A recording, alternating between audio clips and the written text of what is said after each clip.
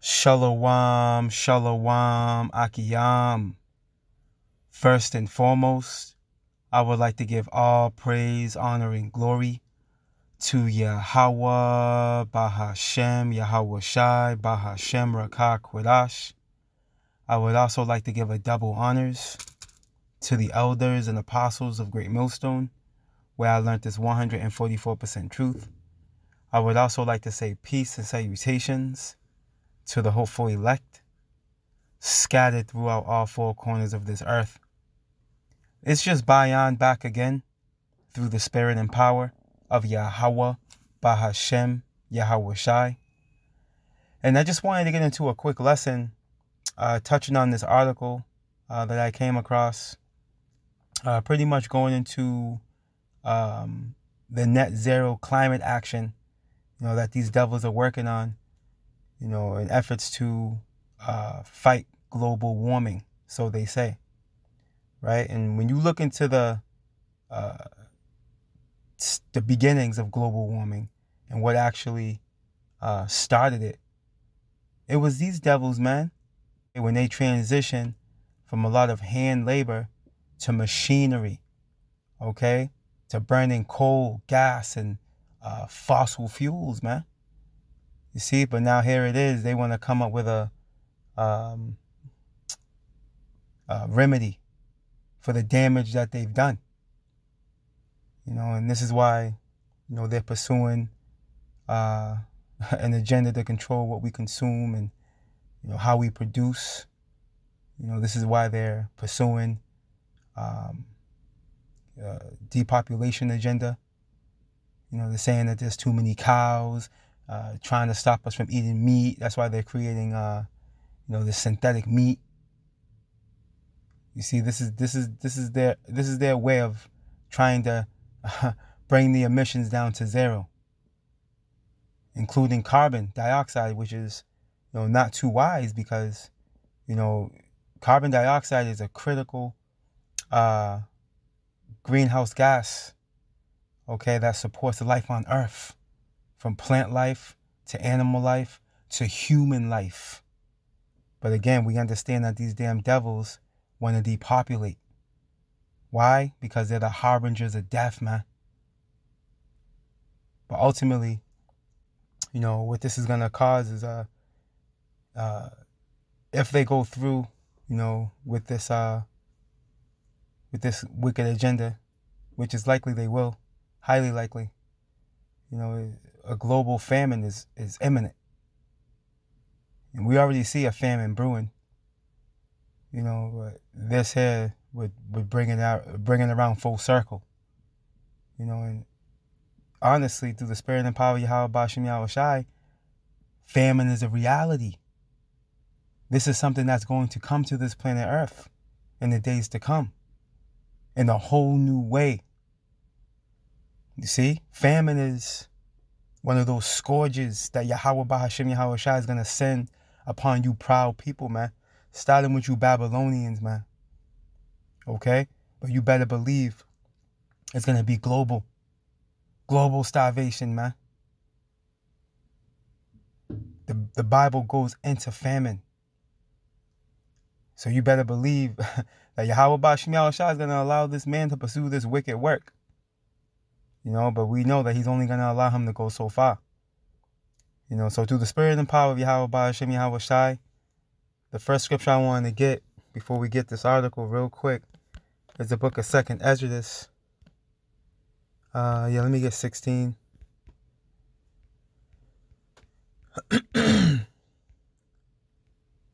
And verse 22, and it reads, "For many of them that dwell upon earth shall perish of famine." You see? Many of them, many people are going to perish of famine. The lack of bread and water. And the other that escape the hunger shall the sword destroy.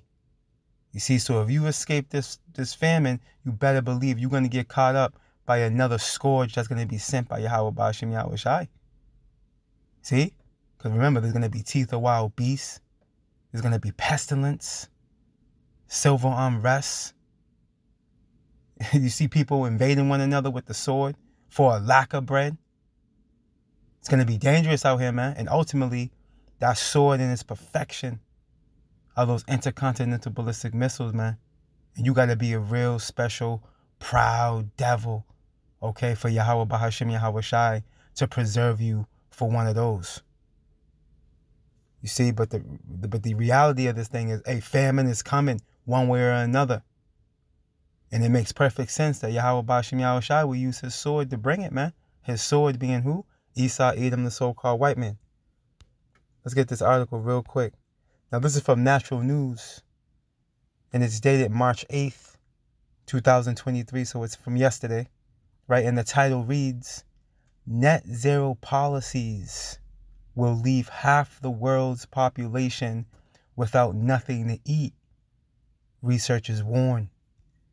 Right, let's read into this a little bit, right? Half of the world's population may starve soon, thanks to the net zero policies promoted and propagated by climate alarmists across the globe. You see, this thing is looking like a reality.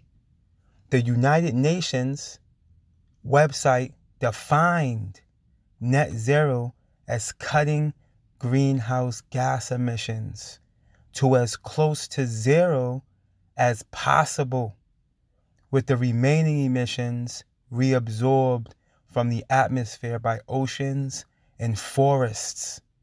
According to a paper published by CO2 Coalition, the net zero initiatives of governments and private organizations are scientifically invalid and will lead to worldwide impoverishment and starvation if implemented. You see, and we already know that they have a wicked agenda to depopulate, man.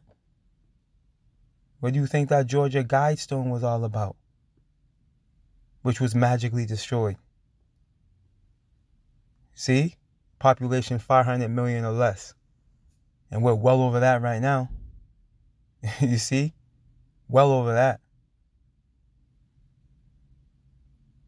The paper's authors were Professor William Happer from Princeton University, Professor Richard Lindzen of Massachusetts Institute of Technology, and Gregory Wrightstone. They specialize in climate research and strongly refute the climate emergency cult narrative while warning of the devastating consequences of increasingly radical climate policies. Right, because to bring the carbon emissions down to zero, carbon dioxide specifically, again, is going to bring deadly repercussions are going to come from that. Let's continue on. Humans need green plants to exist and prosper. Plants get the carbon they need from carbon dioxide in the air. Other essential nutrients, water, nitrogen, phosphorus, potassium, etc., come from the soil. Plants grow better with several times higher CO2 concentrations than present values.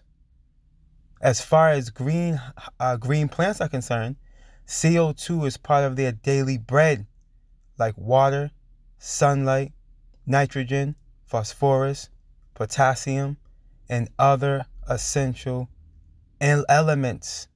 Without CO2, there would be no photosynthesis, no food, and no human or other life.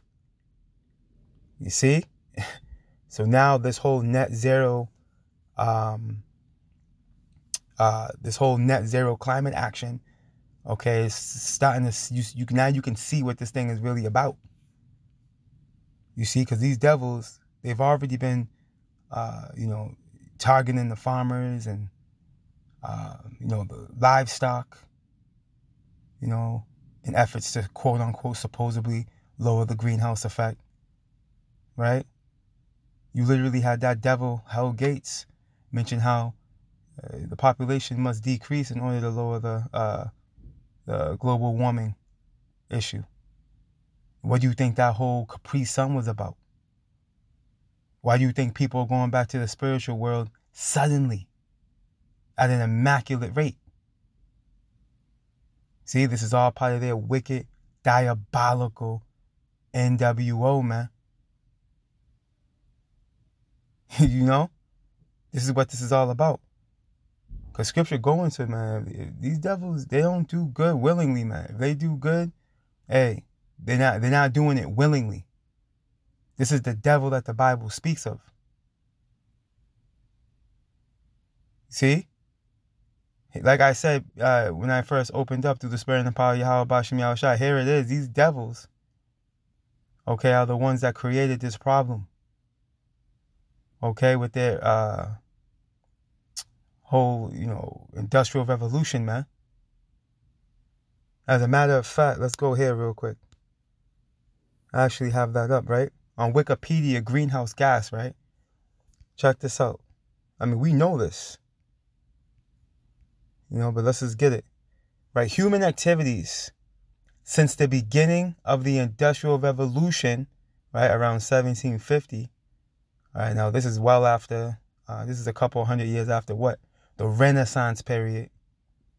Okay, so we know Evil E, the so-called white man, Esau Edom, right? He's behind this, right? So let's continue on. Have increased the atmospheric concentration of carbon dioxide by over 50%. In 1750 Salakia, let me read that again, right? Have increased the atmospheric concentration of carbon dioxide by over 50% from 280 ppm, which is parts per million, in 1750 to 421 parts per million in 2022. The last time the atmospheric concentration of carbon dioxide was this high was over 3 million years ago, supposedly. This damn devil, Evil E, throwing his numbers out there. 3 million years ago. Okay, Esau. This increase has occurred despite the absorption of more than half of the emissions by various natural carbon sinks in the carbon cycle. At current greenhouse gas emission rates, temperatures could increase by 2 degrees Celsius, which is 3.6 degrees Fahrenheit, all right, which the United Nations Intergovernmental Panel on Climate Change says is the upper limit to avoid dangerous levels by 2050. And here are the pride of these devils. They think they're going to be still destroying the planet Earth in 2050, right? This is what they think in their minds. These devils, man, the scriptures go into it. They think that their houses shall continue forever. These proud demons, man. From the way things are looking with these prophecies jumping off the pages, I speak as a man. I don't see 2050 for you demons. Let's continue on. The vast majority of anthropogenic carbon dioxide emissions come from combustion of fossil fuels, principally coal, petroleum, including oil, and natural gas, with additional contributions from cement, manufacturing, fertilizer production, deforestation, you see, and other changes in land use. Who's behind all of these things? Esau Edom, the so-called white man. And deforestation should stand out like a sore thumb. Where this devil has cut down the trees at an alarming rate, which is going to automatically create a greenhouse effect. See, but here it is. This damn demon has the solution, right? He has the solution to bring things back to normal. You see, by having you eat bugs, okay, and synthetic meat, and for you to stop producing. You know, this is the solution. See, this whole net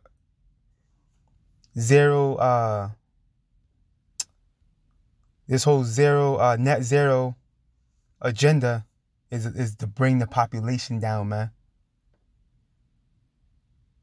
This is what this thing is all about. This is what this This is what this man's plans are. But hey, again, it's Yahweh Ba'Shem Yahweh Shai using this demon. Hey, to fulfill biblical prophecy, man. See? Scripture goes into how their hurtful works, they must be fulfilled. In 2nd Esdras, the 15th chapter. Let's go there. And Lord willing, I'm going to leave that article in the description box for you, Akiyam and Akwa. There's a little bit more in there. But let me go ahead.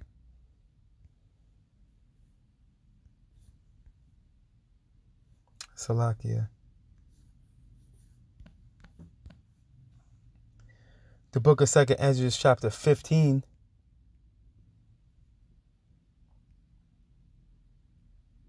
And I'm going to start at verse 5, and it reads, Behold, saith the Lord, I will bring plagues upon the world, the sword, famine, death, and destruction. See, so ultimately, it's Yahweh Ba'Shem Yahweh Shai using evil E. Okay? To bring these calamities, man.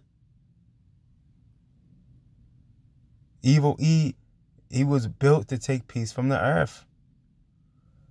What's that, Revelation 6 and 4? This man is designed to do these things. He is the sword of Yahweh Ba'Shem Yahweh Shai. And you better believe this damn devil is going to create all manners of mayhem. Okay, before he's shaken out of power, man. Let's continue on. For wickedness hath exceedingly polluted the whole earth. You see, and why is that? Because who's in power? Esau, Edom, the so-called white man. The wicked are bearing rule right now, man. This is why the people are mourning. The people are mourning right about now because the wicked are ruling. And we're going to reach the climax of this man's wickedness in the days to come. In the form of this man's wicked agenda that he's pursuing, that he's not going to be able to crown, pursuing the biblical prophecy, man. Scripture says, what, in the book of Job, when you're about to fill your belly, Yahweh Ba'Shem Yahweh Shai is going to come raining upon you, man. For wickedness hath exceedingly polluted the whole earth, and their hurtful works are fulfilled. You see, so Yahweh Ba'Shem Yahweh Shai is going to allow this man to wreak havoc. But you better believe this damn demon's going to be visited. This kingdom is not going to continue to flourish when it's moving in the same spirit of Sodom and Gomorrah, which was left as an example, pursuing the 2nd Peter. Let me get that real quick. Pursuing the 2nd Peter. No, this place has a date with destiny, but before Yahweh Ba'Shem Yahweh Shai visits it, in the form of them ICBM missiles and them laser beams from the chariots, Yahweh Ba'Shem Yahweh Shai is going to choke this place out. He's going to choke it out, man. Scripture goes into the miseries that are going to be done to you proud devils, man. Matter of fact, I'm going to get that after this, Lord willing. Let's get this real quick. The book of 2 Peter, chapter 2 and verse 6, and it reads, and turning the cities of Sodom and Gomorrah into ashes, man. It rained fire and brimstone on top of Sodom and Gomorrah. Hey, and it's been quote unquote scientifically proven. Okay, for all you science heads out there. Okay, the highest sulfur rate on the planet Earth is in Sodom and Gomorrah, man. How do you think we know that? Evil E, man. Esau, Edom, the so-called white man, went and searched that place out and confirmed that it's true. So there was a concentrated heat, all right, that hit that place, man. Hey, a divine heat. Hey, that same divine heat that's coming here, man, to Babylon the Great. And turning the cities of Sodom and Gomorrah into ashes, condemn them with an overthrow, making them an example, right? And sample, which means example, unto those that after should live ungodly. Babylon the Great has walked the steps of Sodom and Gomorrah. Actually, Babylon the Great, Mystery Babylon the Great, aka America, has outdone Sodom and Gomorrah. Hey, this place is Sodom and Gomorrah on steroids, man. So if Yahweh Bashim Shai visited Sodom and Gomorrah, all right, for less than what this place is producing, you know this place has a date with destiny, man. Hey, that's without a doubt. But again, those miseries must come first. Let's get that. Let's get that. The book of 2nd Esdras, chapter 8. Those miseries are going to come. What do you think those miseries, what form are those miseries going to come in?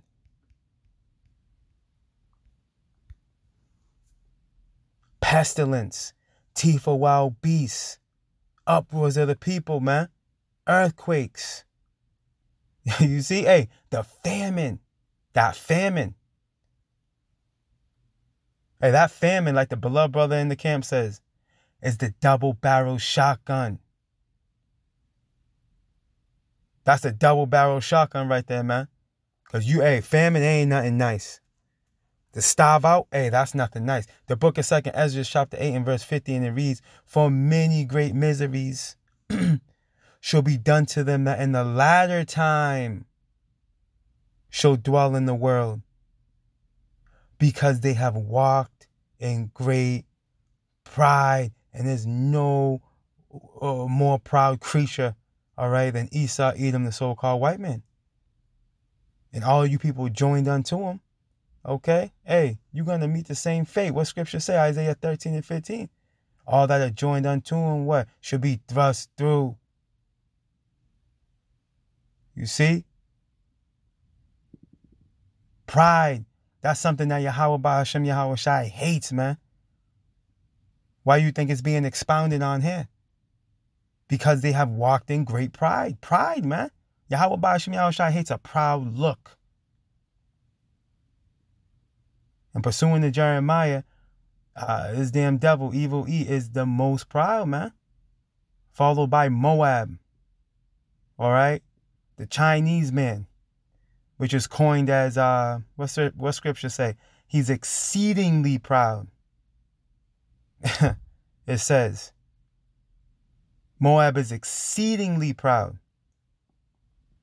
You see that? Hey, that pride, hey. The matter of fact, let me get this word pride real quick. No, let me get this word, Salakia, misery. Let's get misery real quick.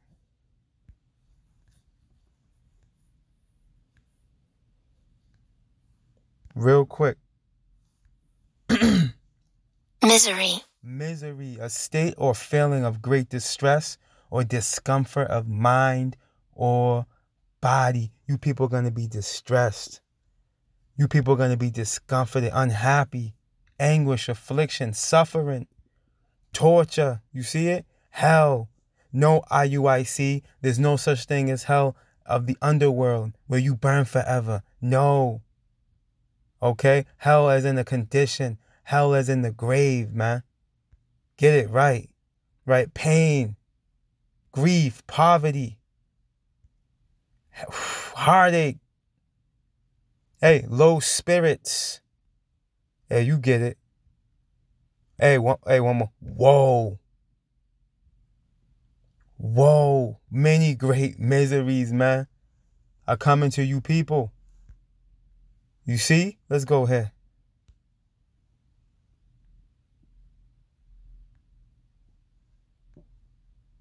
Let's go back. Let's go back to 2nd Esdras 15 and jump down real quick.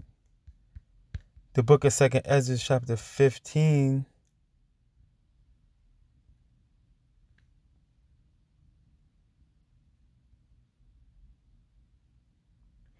This is what I want. In verse 56, and it reads, like as thou hast done unto my chosen, saith the Lord, even so shall Yahweh Bahashem Yahweh Shai do unto thee, and shall deliver thee into mischief, man. See, you people are going to be delivered into all forms of mischief. And mischief you can't get out of, man. Mischief you cannot get out of. You people are going to be running for your life in the days to come. Yahweh Ba'ashim Yahushua is going to visit this place, man. Hey, and he's going to use this damn demon that he has in power right now to bring a lot of these calamities forth. You see? And then ultimately visit this devil. Continuing on, right? My children, Salakia, thy children shall die of hunger. You see that? This famine is a reality. And thou shalt fall through the sword. Okay, which is a killing instrument, man. But scripture goes into how you're better off falling by the sword, man, than getting caught up in that famine. I believe that's Lamentations, if I'm correct. Lamentations, let me see if I can get that real quick. I believe that's Lamentations 3 or 4. I believe it's Lamentations 4. If I'm correct, let me see here. Yeah, nope. Let me see. It's further up here. The book of Lamentations, chapter 4 and verse 9, and it reads, they that be slain with the sword are better than they that be slain with hunger. Why, Lord? For these pine away, stricken through for the want of the fruits of the field, man. Right, you rot away, man. And the phone chimed in. That famine, man, you rot away, man. Slowly but surely lose strength. You be losing your breath. It becomes hard to breathe, man. Your body becomes so weak. You can barely move, man.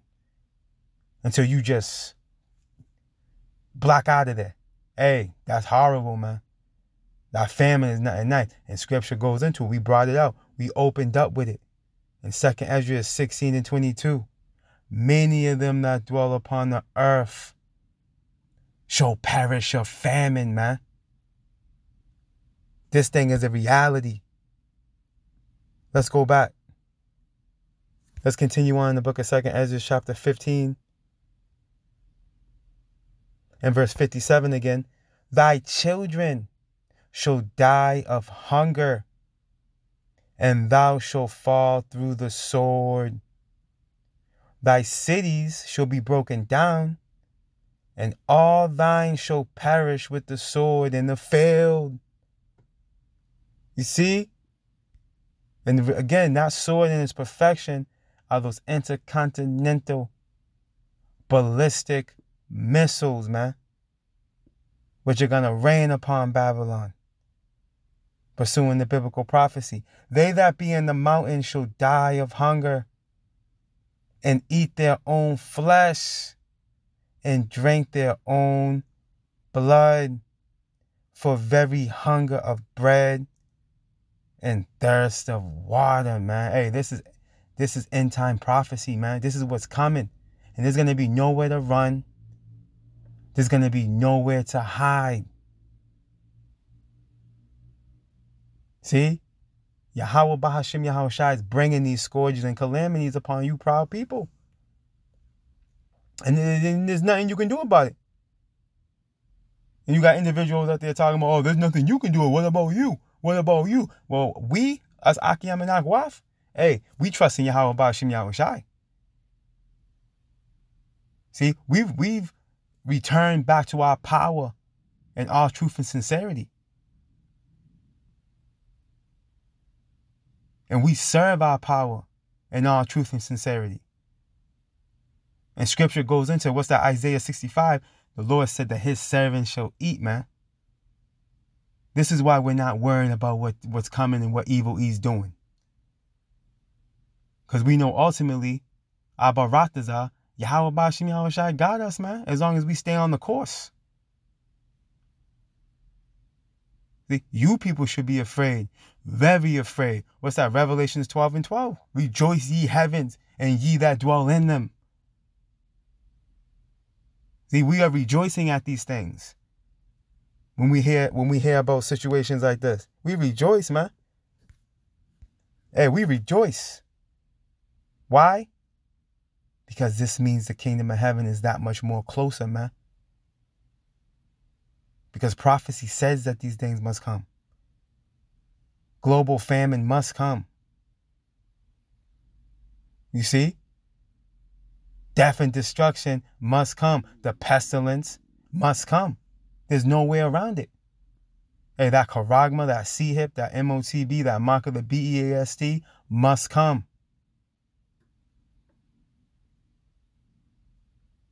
But we're going to trust in Yahweh Bashim Yahweh Shai as Akiyam and Agwaf.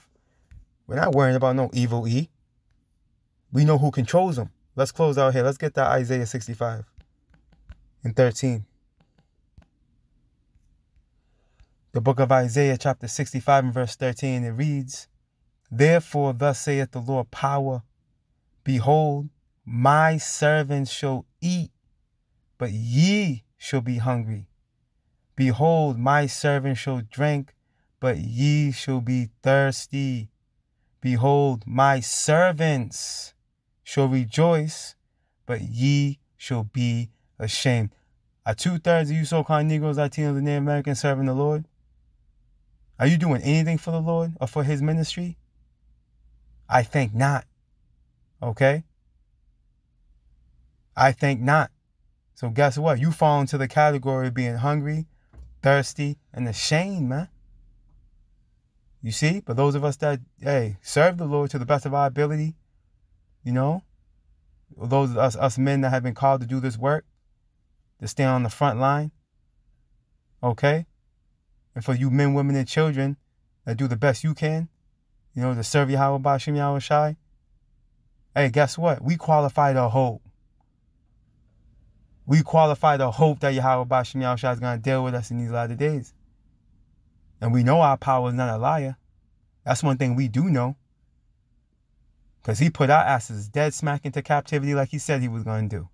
If we transgressed, if we were disobedient, if we sinned against him. And we did, and we are in the situation he said he will put us in. So if he says that he's going to be there for us, if we serve him, hey, we can bet our dollar, every bit of our dollar, every dollar we got. Okay, we can bet our bottom dollar, as they say in the world. Okay, that he got us, man. We could put our money on it that he got us. You see, hey, but this thing is a reality, man. Famine is coming. Famine is coming. Hey, Lord willing, it comes sooner than later so we can get to the kingdom of heaven, man. You know, so, hey, Lord willing, you Akiyam and Akwath were edified. I'm going to leave that article in the description box for you Akiyam and Akwath. I'm also going to leave another piece of information that I didn't bring out for the sake of, you know, this devil, you know, honing in. But what I'm going to do is I'm going to put it in the description box for you Akiyam and Akwath. You know, pretty much going into this climate change agenda. All praise, honor, and glory to Yahweh, Bahashem, Yahweh Shai, Bahashem, Rakah, Kodash. Double honors to the elders and apostles of Great Millstone, where I learned this 144% truth. Lord willing, you Akiyam and Akwath were edified. Barakatah Yahweh, Barakatah Yahweh Shai. Kal Halalim La Yahweh, Bahashem Yahweh Shai, Bahashem Rakah Kodash. Shalom.